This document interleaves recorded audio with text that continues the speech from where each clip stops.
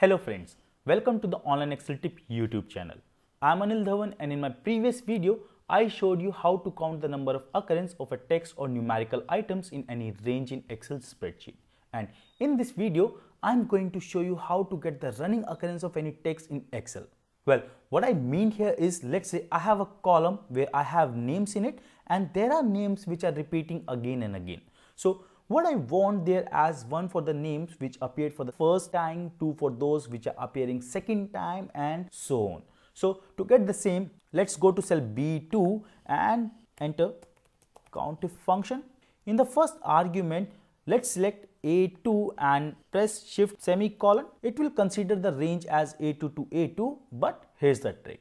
Let's freeze the first A2 with the help of F4 key and then come back to the second argument and once again select the A2, but this time as criteria. So then close the function and hit enter.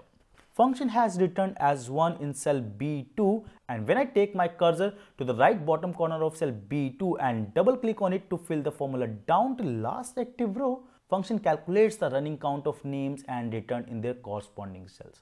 Since we do not have any duplicates in first 11 entries, which is why we have got 1 for all of them. However, the 12th entry, Den Smith, which is already appeared in A4 for the first time, appeared here for the second time, and the same we can see in the corresponding cell in cell B12.